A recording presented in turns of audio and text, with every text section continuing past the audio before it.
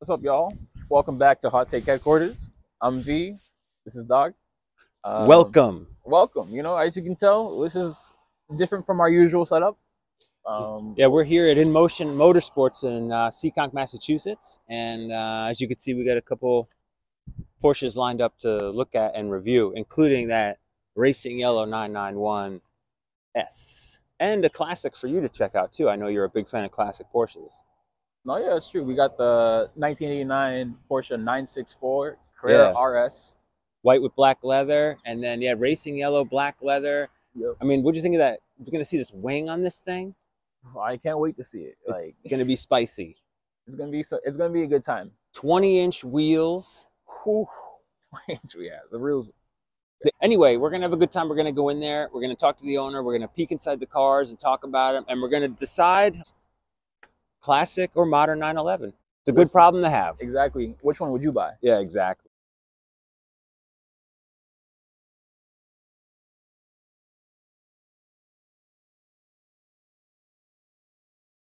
My stomach's growling. It's pretty exciting to see these cars, though, bro. I want to hear what you think about this 964. Yeah, so right off the back, I love like the front headlights. I like how they go straight right back into like the main body of the car. And I love the color too. The Grand Prix right is just amazing. I know what you mean. Yeah, how the headlight kind of carries right through to the bottom of the window, the windscreen there. It's a very classic look.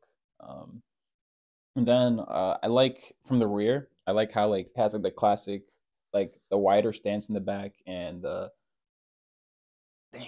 But this interior, see all this all analog gauge cluster, the tachometer, odometer, speedometer, all that is just. I just love how simple and minimal like that interior was, all black. Like yeah, you got your 5 leather. dials. It's just temperatures and everything you need. I mean, it has other indicators and things. But yeah, the tack right center, 85,000 miles. So remember, for my birthday.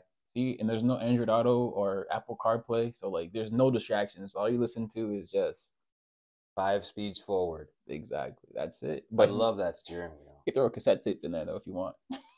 Hey, those wheels look familiar, right? Don't you got those in your basement? I am collecting those wheels, I guess, forever. Although they are for sale.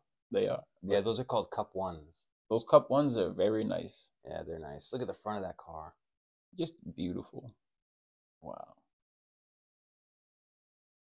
Just take it in. And I also like. Wow. What else I like about this car? I like like from the rear. I liked the taillights. I like how it said it spelled out Porsche in the taillights. It's a very. Oh yeah, and that light bar. Yeah, I love that. It's very classic. I shop for those on eBay all the time. Those lights. It's very expensive. Yeah, I love that detail. My 924 had that, but it was similar, with black.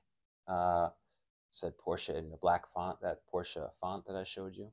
Oh, I also liked how this one had like the rear wiper.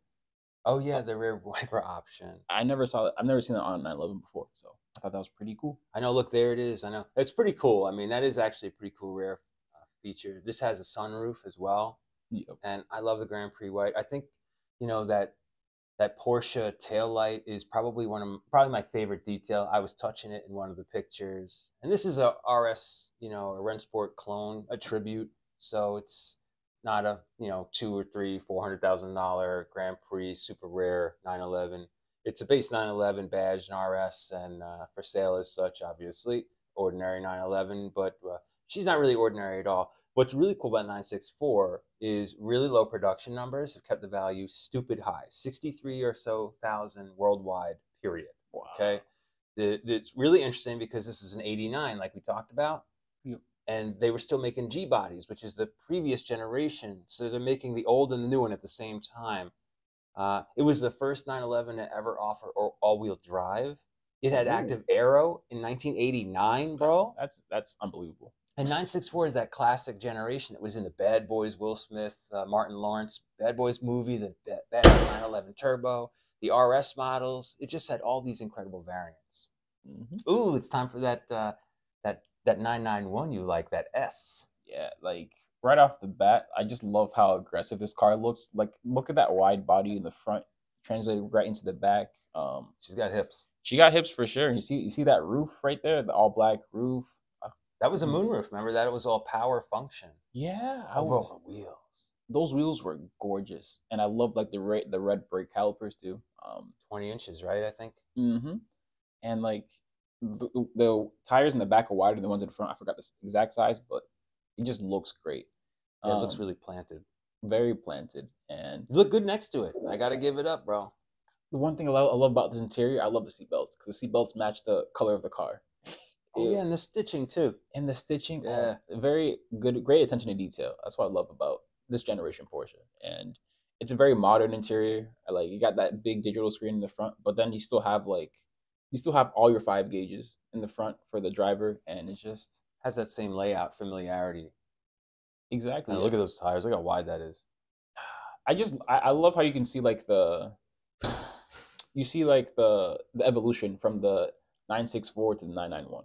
Definitely. And that logo was very unique too because it was like embedded into the hood, not just Right. It's not a sticker. In GT cars, there's sometimes a sticker to save weight, they say. But yeah, that was kind of sunken into the hood, he says, an option.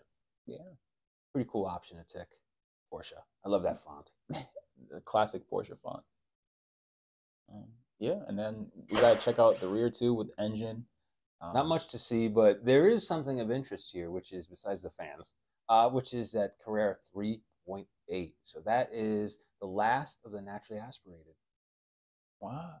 Yeah, so what's really interesting about this, dude, is the 991 GT3 you're in basically has that 9,000 RPM redline 3.8 naturally aspirated, and it's a crazy motor.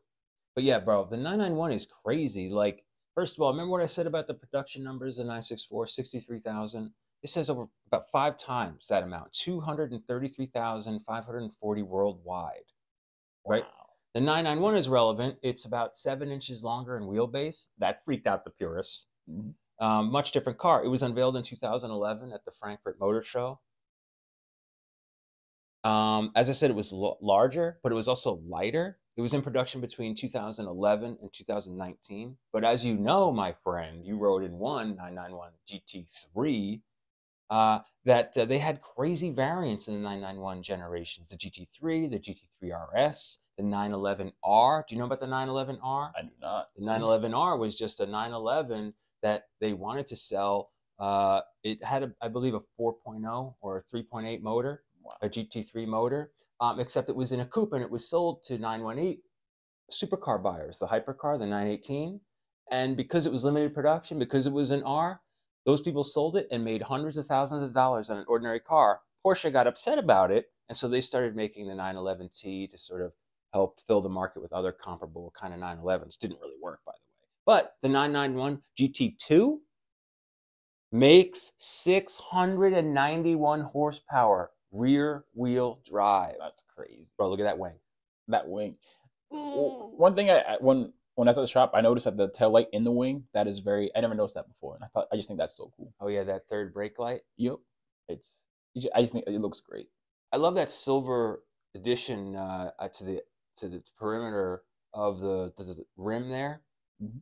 If I could learn English, that's I forget what that's called, but that's an option on those wheels. It has like that silver metallic ring around the edge of the rim. You can see right there. Oh yeah. Mm-hmm. It has a little busy with the writing in the back. I think personally, I would debadge this. I would take Porsche and 911 off of this if this was mine, Oh. and I would. It's not really a sleeper. It's a racing yellow car with a giant wing. Yep.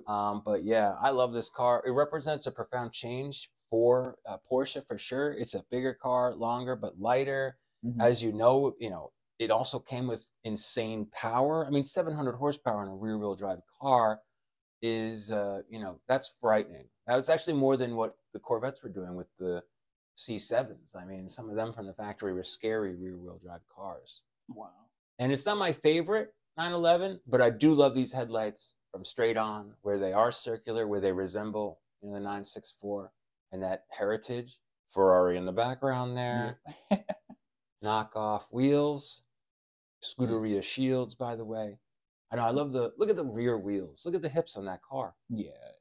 I just love all the body lines on this car. It's beautiful. Yeah. The black and yellow, just a great two contrasting colors. It is. I don't know that I would go and order this car with my, hundred and whatever $1,000 in the used market. No. But I can't argue, man. Look at that thing. Ooh. It definitely catches your eye. I love how it squats too. You see the height up from the tire to the top of the car, how it's pretty narrow. On the 964, it's a little narrower yet still. Yeah. But yeah, look at racing yellow, bro. One day we're gonna buy one of these. That's the goal. Hard to decide. So what is it, bro? Classic or modern? Where are you at? I'm. I don't know. It's impossible, isn't it? It's a hard decision. But thanks to David for letting us figure this shout out. David. I appreciate checking out the cars.